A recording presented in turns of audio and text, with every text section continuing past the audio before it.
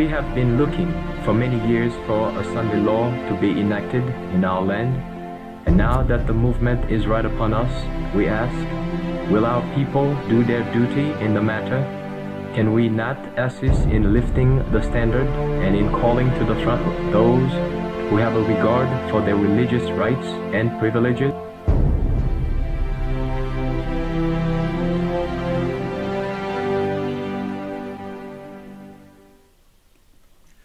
Greetings and welcome to another last day events as they are being fulfilled very rapidly.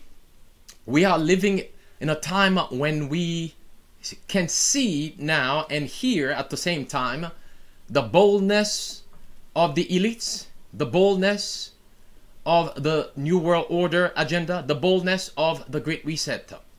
What they used to hide or to do in secret are now being revealed openly. They are not hiding what they plan on doing to humanity.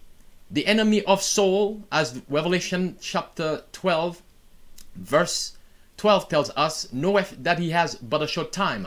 He is no longer doing things in secret, like in secret societies, like in signs and symbols.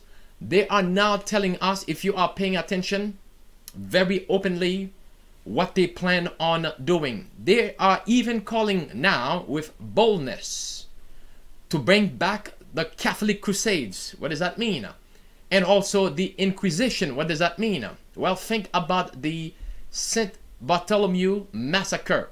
What they have done to God's faithful martyrs that lived in time past. And this is what they are planning to do in these last days. They know that the majority have been brainwashed and are ready to even execute those that they think and believe and have been brainwashed to think that those are the ones that are causing the pestilences, the calamities that are ravaging our world, even the wars. Let's have a word of prayer. Loving Father, our God which art in heaven, Lord, we need boldness like the disciples, as we can see that the world is very bold now in what they are doing. They are no longer hiding the things that was once being called conspiracy theories. So Father, as the disciples ask and pray for boldness, we pray also that we will pray for that and that you will give it to us so that we may, number one, lift up the name of Jesus, and also so that many will understand the wickedness of Babylon and will come out of Babylon. May Jesus be lifted up. In his name we pray. Amen. One more time, brothers and sisters, in the book of Acts chapter 4, when the religious leaders, Pilate, came together, and Herod, the world came together, and to stop them from preaching in the name of Jesus, those disciples did not hide from knowing Jesus at that moment, but they pray and ask for God to give them boldness in these last days. We have a message. That is the third angel's message. And if we were to read Revelation chapter 18, verse 1, and we find the boldness of some that God will use in these last days. Revelation 18 verse 1 says, and after these things I saw another angel come down from heaven, having great power, it says, and the earth was lightened with his glory. That is the kind of boldness that we must have. We have power that is available to us, just like that woman with the issue of blood knew that there was power in Jesus Christ, so she reached out by faith and touched the hem of his garment. And brothers and sisters, as I mentioned, they are very bold in what they are doing. Even if you are not making a declaration, a public declaration, to join their agenda, to accept the pestilence, to take the sorceries of Babylon, and even with this war in Ukraine, if you are not taking the side of Ukraine. They are coming after you as well. Case in point, notice on the screen. This tells us here from NBC6, South Florida. Silence is betrayal. Elina Svetolina demands, notice the word demands, tennis association asks players if they support Russia-Ukraine war. Ukrainian tennis star Elina insists the associations ask Russian and Belarusian players 3 questions. And what are those questions? About supporting the crisis before allowing them to compete.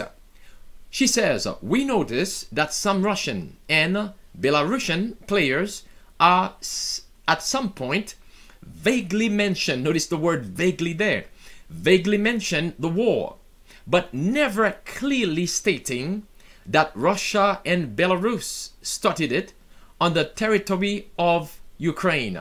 In other words, to get access to this new world order, to the Great Reset, you must make a public declaration that you are on their side, that you are willing to bow down to the image. Oh, brothers and sisters, do you see what's happening here? Let's continue. It goes on to say, article goes on to say, 3 questions that she urges the tennis association ask each Russian and Belarusian tennis player. Number 1, do you support Russia's and Belarus invasion in Ukraine's territory? And as a result of that, the war started by those countries? Number 2, do you support Russia's and Belarus military activities in Ukraine? Number 3, do you support Putin's and Lukashenko's regime? If applicable, she says, we demand to exclude, and what else? Ban Russia and Belarusian athletes from competing in any international event as Wimbledon already done.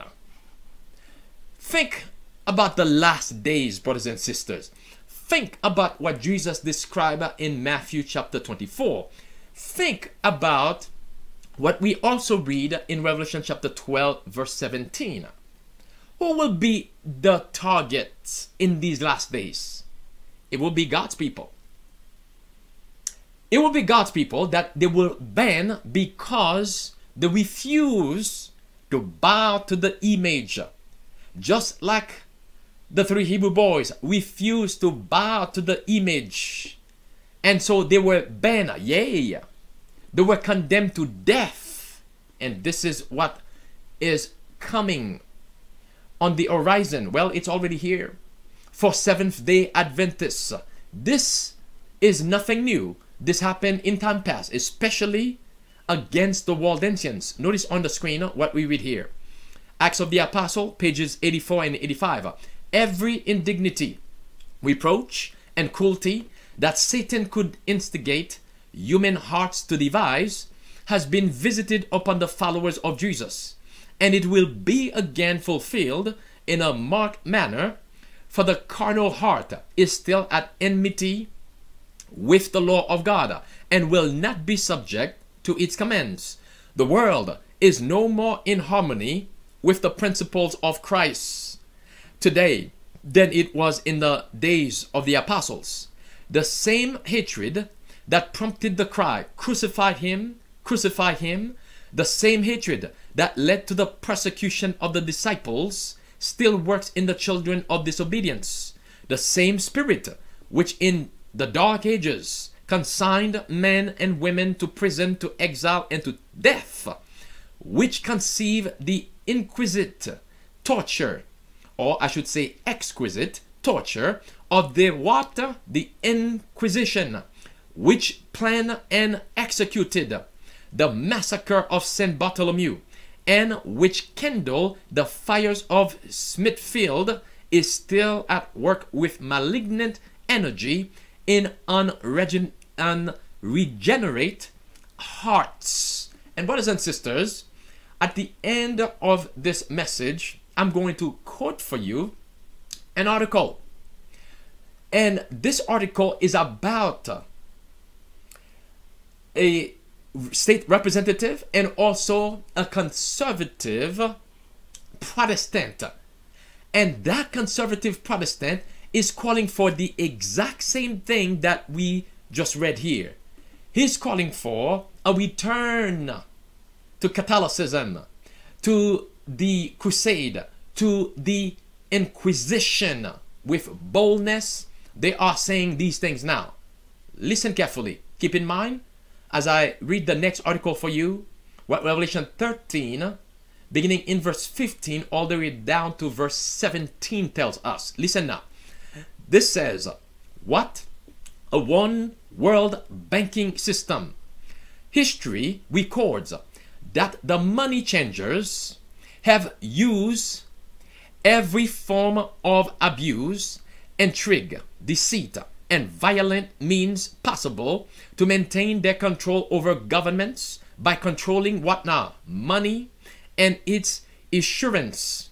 You won't have a choice when the globalists implement their Great Reset plan to rule every country's currency on the planet. It will be a what? A cashless society with worldwide domination. As we've been covering these things for the past few weeks, with boldness they are telling you that we must transform, or I should say retransform humanity, re-engineer humanity, the economy, every aspect of life. One more time, as they said here, the globalist plan with the Great Reset is to rule every country's currency. On the planet, it will be a cashless society with worldwide domination. Now again, there's nothing new under the sun. Listen to what James Madison said. History records that the money changers, remember money changers, have used every form of abuse, intrigue, deceit, and violent means possible to maintain their control over governments by controlling money and its issuance. Those words are from James Madison long time ago, and we are seeing those things being fulfilled today, using the economy, the money, as James tells us, to bribe, to bring about slavery one more time. Speaking of the World Bank, notice the next one here. This says, World Bank wants to end car sales. For what reason? To combat climate change. They want to do what? They want to end car sales to combat climate change. Remember what they said? By 2030, the Great Reset people, they said by 2030, you will own nothing and you'll be happy. They will own everything except you. They want to ban car sales to combat, quote unquote, climate change. Let's move on. It says, World Bank suggests banning motor vehicles. The World Bank is suggesting an end to the sale of motor vehicles in the latest psychological, or I should say psychotically authoritarian Great Reset scheme from the globalist elite. Climate economist Baron Nicholas Stern, an influential British elite, spoke at the World Bank's Financing Climate Action Summit on April 21st, where he made his draconian anti-human proposal. Remember, transhumanism, recreating, it's an attempt to recreate, re-engineered humanity into their likeness, into their image. No wonder we are told in the book of Revelation 15, in Revelation chapter 13 and chapter 14, a warning there from becoming and resembling the image and bowing, worship the image of the beast. Remember, the Bible says, by beholding, we become changed. This is the time when we need to be like the 144,000, as the Bible says, they follow the Lamb whithersoever the Lamb takes them. In other words, they kept their eyes. They were beholding the Lamb, and they were being transformed into the image of Jesus Christ, who is the Lamb that has taken away the sins of the world. Brothers and sisters, one more time. As they are trying to bribe us and trying to reinvent the economy, remember, money does not make the man. The man makes the money. This is at such a time as this. We must say with boldness as well, we ought to obey God rather than man. And we believe that our God, amen, will deliver us out of your hands. But even if he chooses not to do so, we won't bow down to it. Let's continue. It says here, the right kind of policies, they went on to say, have to be put in place, including the abolition of fossil fuel subsidies, the advancement of carbon what? Pricing. Carbon pricing. Remember, they're going to tax the whole world just for breathing carbon dioxide. That's the same thing that happened. You can read that in Luke chapter 2. Prior to the birth of Jesus Christ, Rome taxed the entire world. And this is exactly what's happening prior to the second coming of Jesus Christ. Let's continue. It goes on to say, but clarity on timescales for decentralization of the grid. Clarity on the timescales for stopping the sale of internal combustion engine vehicles and so on. And then the article wanted to comment saying the Great Reset agenda to destroy freedom for humanity under the guise of helping the what? The environment. This is the rumbling of the Sunday law, brothers and sisters. Slavery, as Revelation 13:16 tells us, how they will enforce it in verse 17. It's slavery under the umbrella of climate change, which is really a call for Sunday sacredness. Now, speaking of climate change, listen to this one. Italy to pilot social credit system for climate-friendly behavior. For what now? For climate-friendly behavior. Remember China's socialist system that they have there?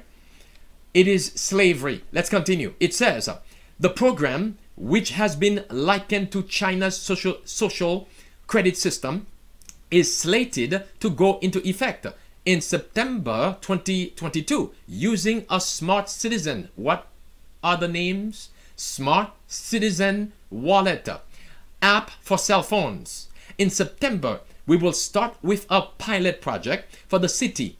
At the center is the virtuous citizen, the one who, for example, separates waste well or does not waste energy or uses public transport. Notice, uses public transport.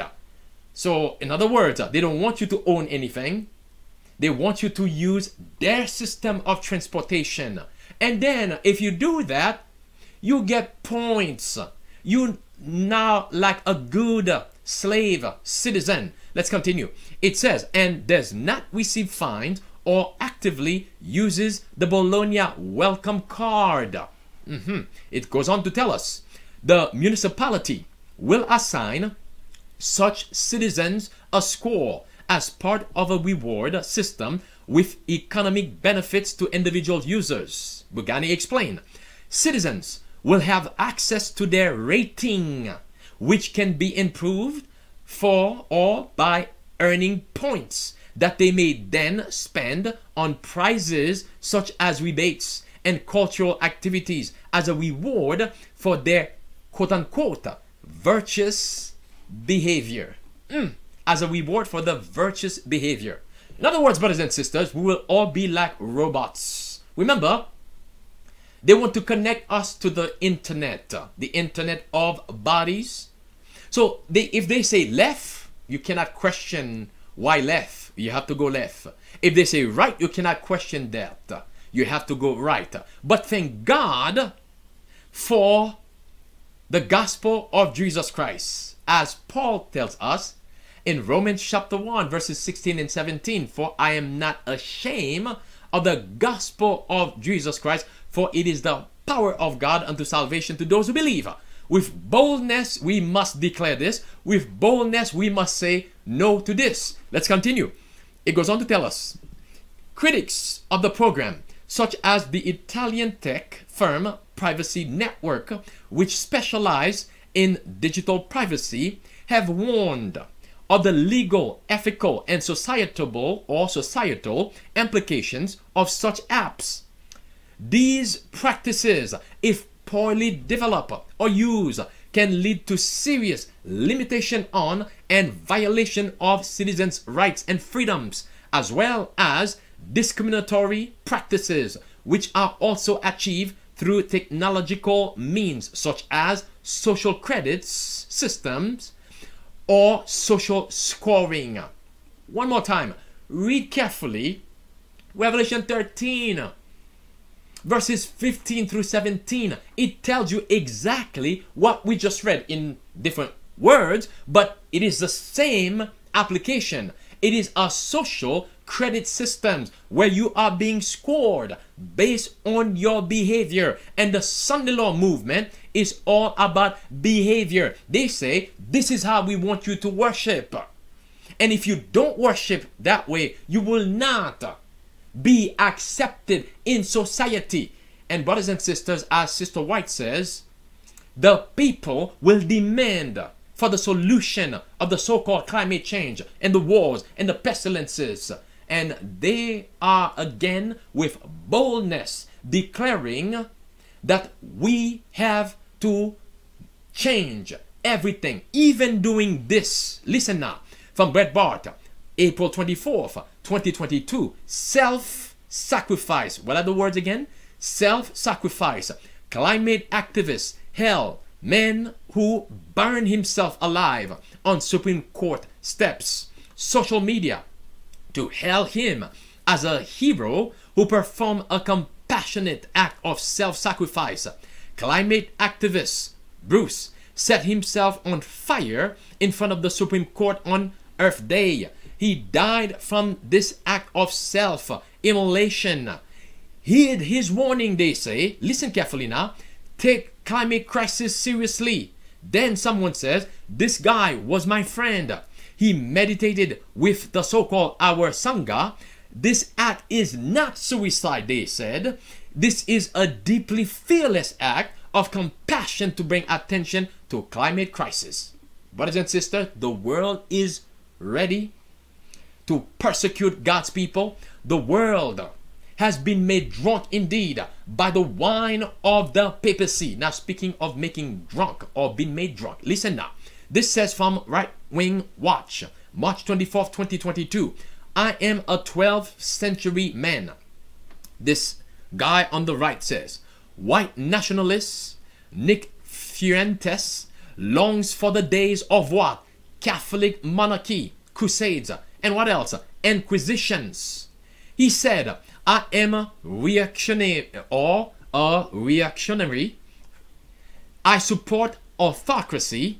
I am a 18th century man. The 18th century was what? Kind of epic. Remember 18th century? What was happening in 18th century? Remember the Reformation movement. Remember the Inquisition.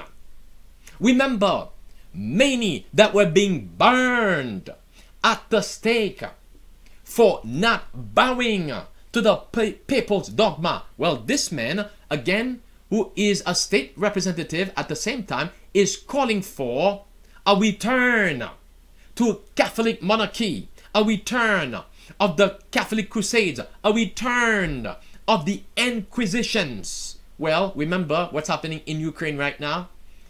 Zelensky, he's been wearing the Catholic multi-crosses, the Iron Cross, the Crusade Cross of the Roman Catholic Church.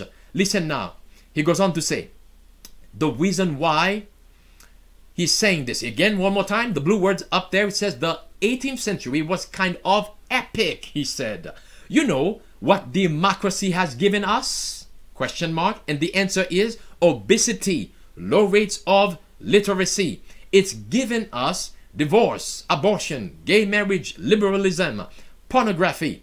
That's what democracy has given us. What else? Ghettos and crime and political correctness, diversity. Yay. Another question. The track record of democracy? He answers, not so good. Then another question. What about Catholic autocracy? He answers, pretty strong. What else? Pretty strong record. Then Catholic monarchy? Question mark. He answers, Catholic monarchy and just war and crusades and inquisitions? Pretty good stuff. With boldness, one more time. They are calling for the tyranny of Rome. With boldness, brothers and sisters. Also, there were some people, some faithful martyrs of Jesus Christ, the Waldensians, whom the word or the world was not worthy.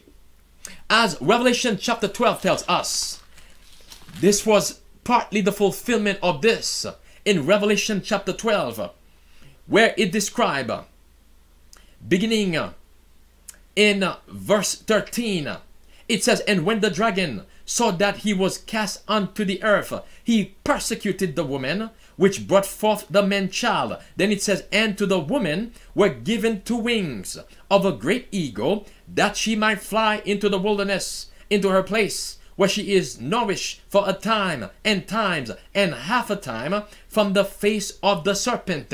And the Waldensians partly fulfilled that scripture. The dragon cast water out of or against the woman. Remember, water represents multitude people. That was the crusade of the Roman Catholic against the Waldensians. But they stood fast, firm for Jesus Christ.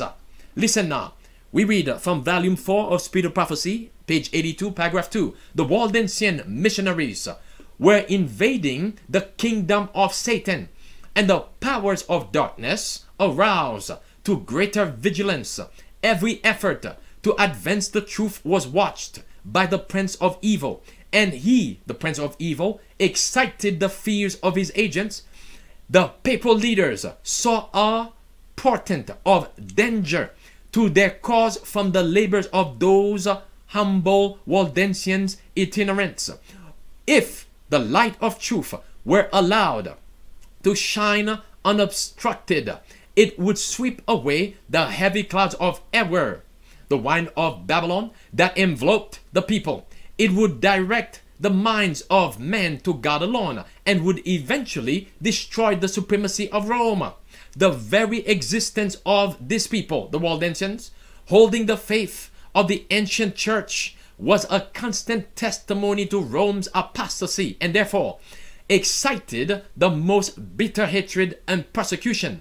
Their refusal to surrender to the scriptures, or the scriptures, was also an offense that Rome could not tolerate. She, Rome, determined to do what? Blot them from the earth. Now began the most terrible crusades against God's people in their mountain homes.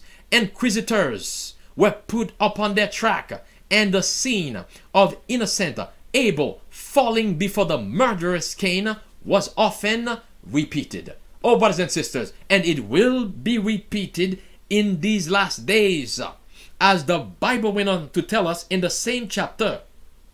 Verse 15, and the serpent cast out of his mouth water as a flood after the woman, that he might cause her to be carried away of the flood. And the earth helped the woman, and the earth opened her mouth and swallowed up the flood which the dragon cast out of his mouth. And the dragon, verse 17 says, was wroth with the woman, and went to make war with the remnant of her seed, which keep the commandments of God and the testimony of Jesus Christ. That is us living in these last days, brothers and sisters.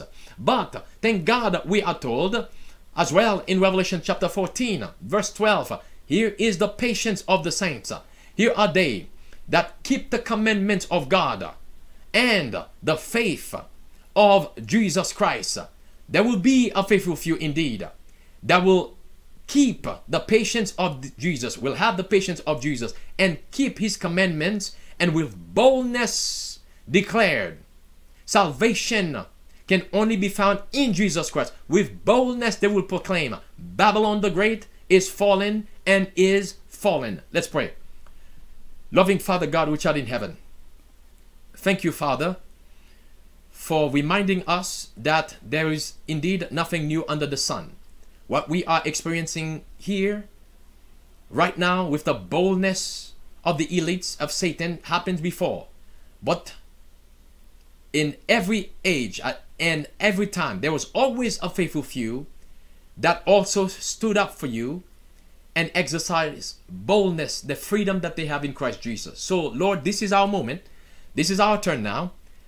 Help us, Lord, to do our part in this great controversy, to bring honor and glory unto thy name until the appearing of our Lord and Savior Jesus Christ. In his name we pray. Amen.